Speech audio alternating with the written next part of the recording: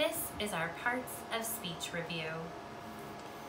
Noun is a large black triangle and is a person, place, or thing. Article is a small blue triangle and signals the presence of a noun. Adjective is a large dark blue triangle and describes or modifies the noun. Verb is a large red circle and expresses action in the sentence. Preposition is a dark green upside down crescent moon, shows the relationship between the other words in the sentence. Adverb is a small orange circle, describes or modifies the verb.